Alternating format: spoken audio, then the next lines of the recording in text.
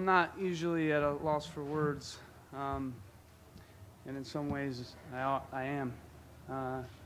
You know, the thing that comes to mind for me is just the feeling that I have with how proud I am of my team. It's been a long journey.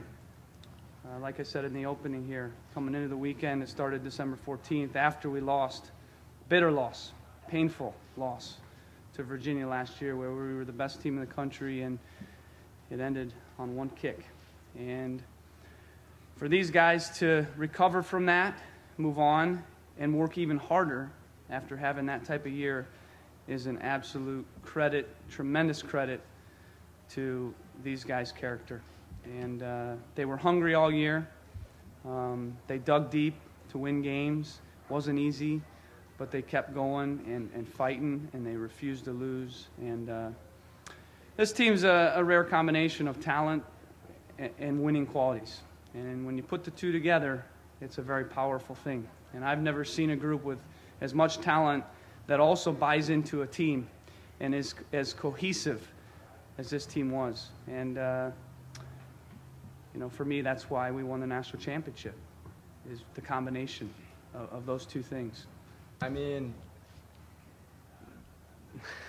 the last 6 or 7 games since the MAC tournament started, once I got my first one, really, I think that just gave me the confidence to keep going forward and looking for more opportunities to score.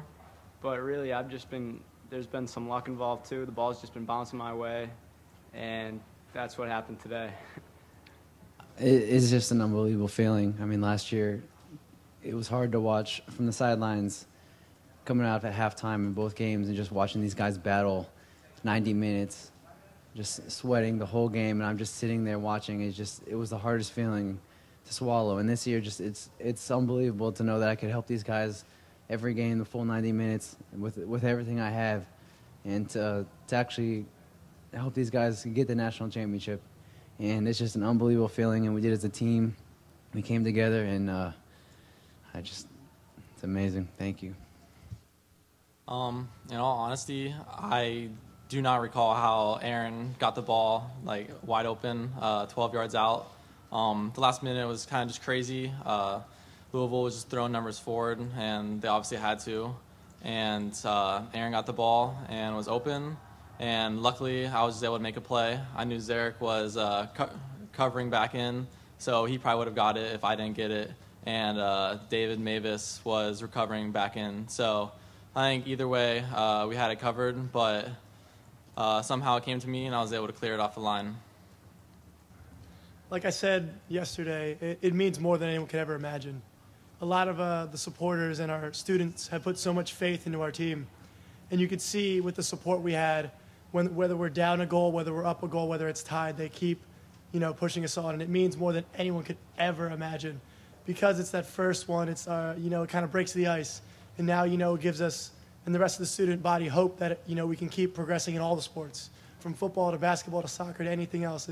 It means more than anyone could ever imagine. I'm exhausted, but it does not matter. It didn't matter to any of us how tired we were. That didn't even go through our minds during the game. Right now we can feel it, but during the game, none of us were tired. We pushed until we couldn't go anymore, and that's why we won this thing.